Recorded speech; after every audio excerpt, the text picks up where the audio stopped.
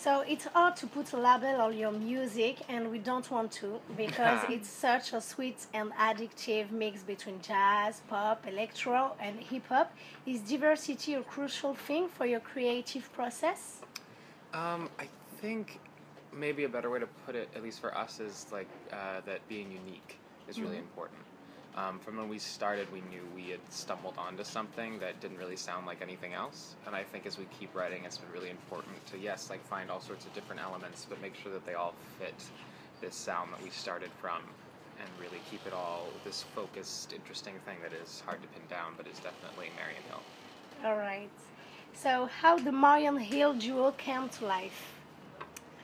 Oh, so about 2 years ago, Jeremy came to me with a beat that would become Whiskey, and it was only one song at the time, and we weren't even a band. We didn't quite know what we were doing, but we just wrote it because we loved it, and then Jeremy released it to a lot of online publications. Released is a strong word. I sent it in an email, and it was linked on a SoundCloud page. And we'd known each other for a long time before then. We grew up together, and had sort of been both writing in parallel until this point, when for fun we just wrote something together, and it ended up catching on, and then we were like, oh, I guess this is a thing we should take seriously, and we started writing. So how do you guys build the task? Is this something that came naturally, or do each one of you have a specialty? I think we definitely have our specialities. I mean, we both work together on writing the music and lyrics. Sam obviously takes control of the vocal takes, and I have some coaching and thoughts, and I handle all the production elements. So yeah, and we come from a little bit of a different musical background. Like I definitely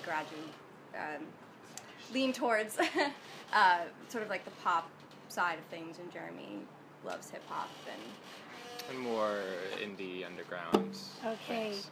And Samantha provides very sensual vocals on minimalist beats, heavy bass line, really soulful vibes with a lot of breaks. Your music could be described as contrasting, which is part of its appeal. With what instruments do you like to create music? I think drums are really important. Drums? We'll often start with drums. And we've been playing a lot with different brass sounds and different brass instruments, and like trumpets and horns, especially for the album. Trumpets, horns, saxophones. But really, I just love finding ways to have some instrumentation that within this electronic world that it's going to be that feels really live and feels really raw. And finding whether that's a horn or a violin or a vocal sample, just something that feels really human in the midst of these programmed beats. Melting instruments. Yeah. Sure. Okay. So can you tell us a little bit on the artists who influence your music? Yeah. So personally, I grew up with a lot of the vocalists, a lot of jazz, R&B, blues, like Ella Fitzgerald, Marian Hill. I loved Whitney Houston, a lot of them. But yeah, I mean, I love all different kinds of music, and it's definitely prevalent in a lot of our songs. Yeah, I grew up on hip-hop, really. I grew up with Kanye, as I like to say. College Dropout came out around the time I started appreciating really good music. And then also 40, Drake's producer, has been a huge influence for what our sound has turned out to be. And I think with that also I loved like the classic songwriters, like people like Irving Berlin and George Gershwin. And a lot of Marian Hill has been about trying to find classic song archetypes within new sounding popular music. Besides music, what things in life inspired you?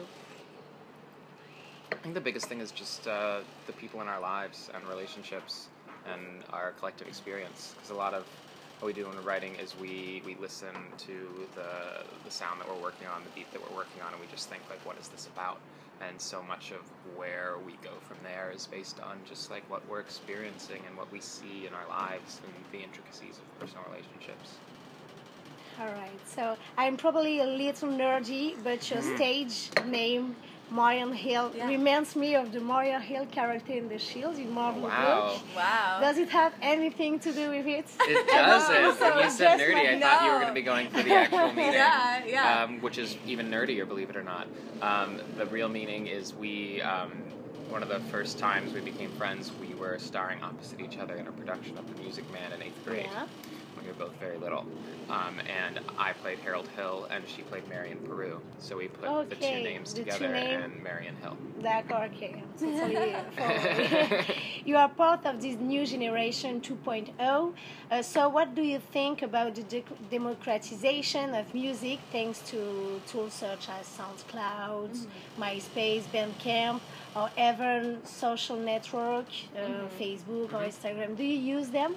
Yeah, I mean, we wouldn't exist without it, without the democratization of music. So, I mean, there are lots of issues in making it profitable and all of this stuff that's spinning around, but at the end of the day, we exist because we were able to make a song in my bedroom, email it out to 60 blogs, and here we are. Like, there's a pretty straight line, and that would not have been possible before all of this. When and where are your upcoming concerts? So we have a fall headlining tour in the States, and then we're hoping to come back to Europe either in the winter or early 2016. We're also playing Made in America in September with Beyonce, which is pretty exciting, Yeah. and many other artists, but you know. And I mean, Nuba tonight. Yeah, so. Nuba, I'm here. If I'm not mistaken, you only dropped a 7 tracks EP for the moment. Are you working on a full-length album? Yes. Yes. We've been working, we are on a break from that. We'll be going right back to working on it when we fly home on Sunday.